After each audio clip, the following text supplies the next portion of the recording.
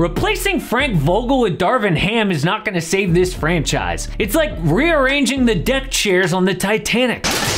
LeBron James pushed for a Russell Westbrook trade, which turned out to be a disaster. AD and LeBron can't stay healthy, and they won't have their own draft pick until 2026. But one person can actually save the Lakers. And no, that person is not LeBron James. I know a lot of people blame LeBron for the Russ trade, but imagine where they would be without LeBron. Before he signed, they had missed the playoffs 5 years in a row. Their best player was 20-year-old Brandon Ingram. Without LeBron, there's a chance the Lakers don't make the playoffs for 9 straight seasons. 9 times?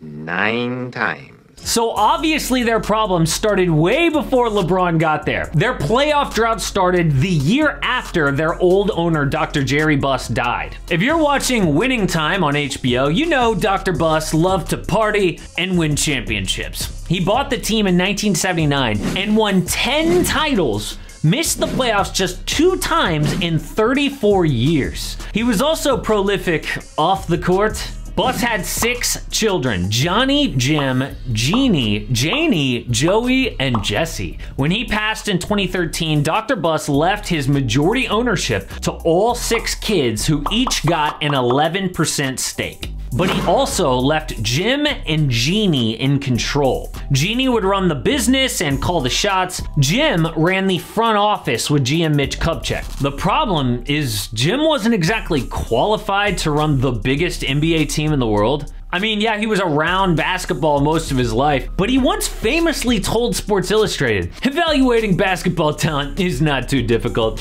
I mean, if you grab 10 fans out of the bar and ask them to rate prospects, their opinions would be pretty much identical to some of these pro scouts."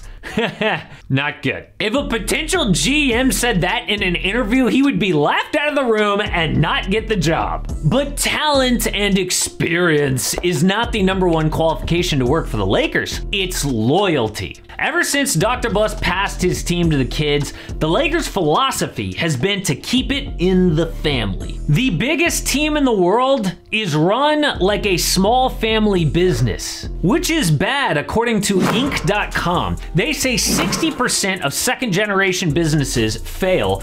Third-generation companies go out of business 90% of the time. The kids who inherit the business just don't work as hard as the parent who started it. Either they're entitled or they don't bring in new talent with fresh ideas. Jim and Mitch Kupchak made a ton of mistakes. They let Pau Gasol and Dwight Howard walk in free agency without getting anything back in a trade. They figured, the Lakers' big name will attract talent. Well, that didn't happen. LeBron turned them down for the Cavaliers in 2014. Carmelo Anthony signed with the Knicks instead of the Lakers. LaMarcus Aldridge said they barely even mentioned basketball in their pitch to him. Instead, they focused on moving to Hollywood. Their reputation was so bad as a front office, Kevin Durant just flat out refused to meet with them in 2016. But the most shocking example of how Jim Buss ran the Lakers is when he messed up a trade to get DeMarcus Cousins. The trade was on the table, but instead of consulting with, like, you know, a good basketball mind, Jim called his 29-year-old brother Jesse and they lost the deal. A random 20-something-year-old. So Jeannie finally fired Jim and Mitch in 2017, replacing them with Magic Johnson and Rob Pelinka. Neither guy had any front office experience, but they were part of the Lakers family. The list of people that Jeannie Buss actually listens to is 8 names long. Magic Johnson, Phil Jackson, Jeannie's ex-boyfriend, by the way, Tim Harris, another one of Jeannie's exes, Rob Pelinka, Kobe's agent, LeBron James, Rich Paul, LeBron's agent, Kurt Rambis, and Linda Rambis.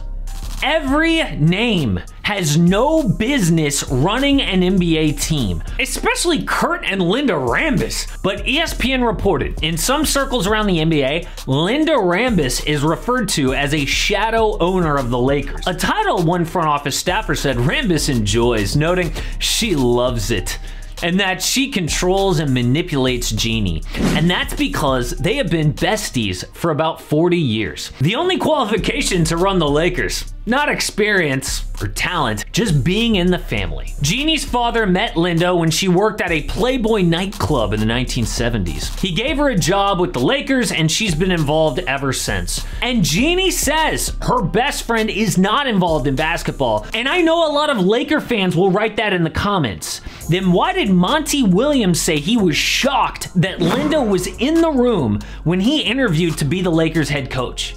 In fact, Kurt and Linda told Jeannie to not hire Ty Lue, who also interviewed. So they lowballed him and lost him to the Clippers. And honestly, the one person who should actually be on that list is Jerry West. He is considered a great basketball mind and a legendary Laker.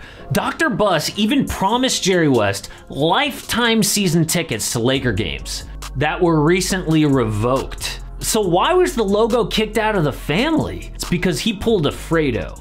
Fredo, you're my older brother, and I love you. But don't ever take sides with anyone against the family again. Yeah, he took sides. Not with the Warriors, that was fine. With the Clippers. Jerry West chose to work for the other LA team who was making the playoffs every year while the Lakers were a disaster. That made the family look horrible. And you never show disloyalty to this family. So instead of Jerry West, Jeannie has recently let Phil Jackson back in. They've been spotted around LA again lately. One report actually said Phil told Jeannie she should trade LeBron James. What is he, Stephen A. Smith? Look, as long as the Lakers are run like a small town family business, they're gonna be a joke. And don't get me wrong, there's always gonna be like some superstar who wants to wear the purple and gold and live in LA, but their days of being a dynasty are over. I would hate to be a Laker fan right now. Until the Buss family actually sells the franchise, the plan is for all of the Buss ownership to be passed down to each sibling until Jesse, the youngest, who messed up the DeMarcus Cousins trade, owns all 66%.